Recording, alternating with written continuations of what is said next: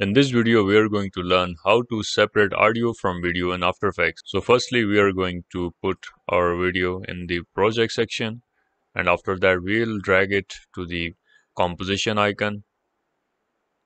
After that, if we want to see that the footage contains audio also, after that we are going to see if this video contains audio or not. So for that we are going to double click L, and as you can see this footage contain audio. So we are going to duplicate this footage by pressing Ctrl D, and if we are going to untick sound from this layer and untick I from this layer, and label this to green, and bingo, there you go.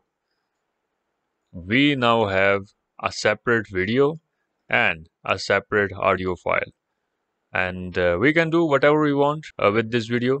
And after that, and if we are going to click double L this time, it will not show the waveform from the above layer as we have unticked the audio icon.